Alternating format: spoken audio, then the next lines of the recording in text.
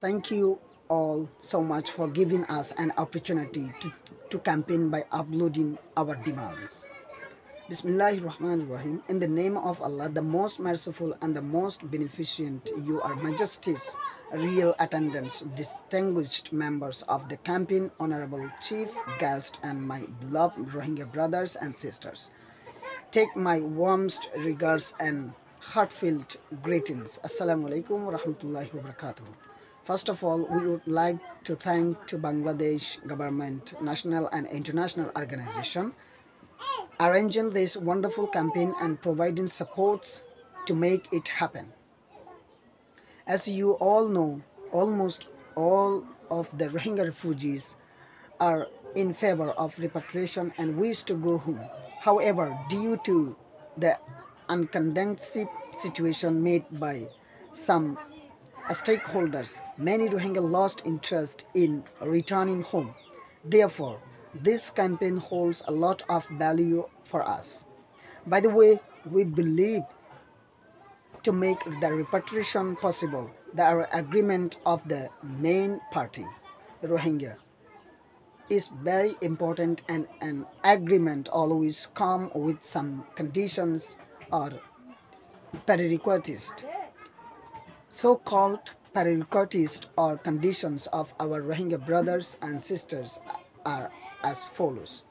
Number one, we would like the Bangladesh government to ensure a conducive situation in Myanmar, period repatriation, so that we do not need to come again or to face similar violence again or to be refugee again after a successful repatriation.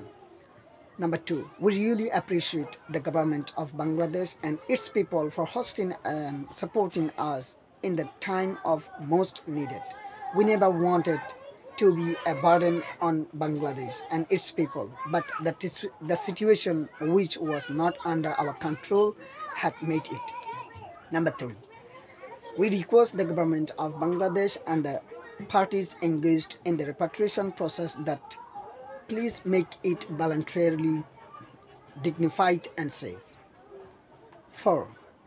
We would like to request all the parties involved in the repatriation process to either repatriate or accept us with our original ethnic identity Rohingya, and to ensure our citizenships rights plus basic human rights.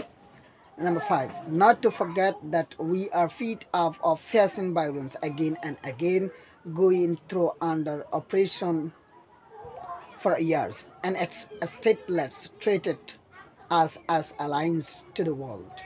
So we no longer want to be in the same situation. We are human beings too. We also want to live peacefully. Number 6, please make sure that we no longer be called as either Bengali or Kalar, but to accept as Rohingya ethnic minority.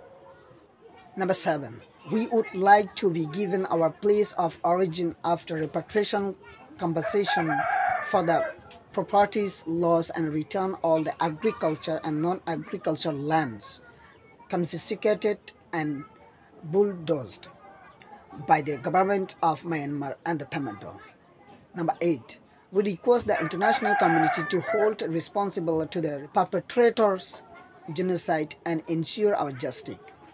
Number 9, Myanmar government must repeal NVC process on us and must exchange NVC of those who were forced to hold into national identity card, pin collar, name card.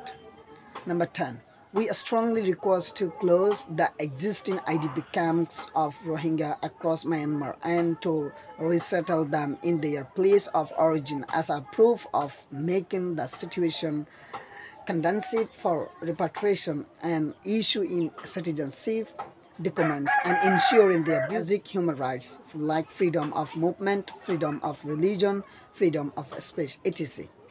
Number 11, we humbly request the government of Myanmar to show proof of freedom of movement by releasing all the unlawful detainees of our Rohingya brothers and sisters who were arrested while escaping towards Malaysia and other countries. Number 12, We would like to ensure our security after repatriation in Myanmar, as the words of providing security by the government of Myanmar no longer carries any words.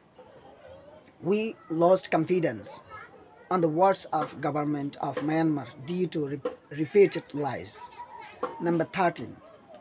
The final request to the international community is that please involve Rohingya historians, activists, and refugees in all the necessary repatriation talks so that the Rohingya can know how the repatriation will be done. All information, thank you very much to all.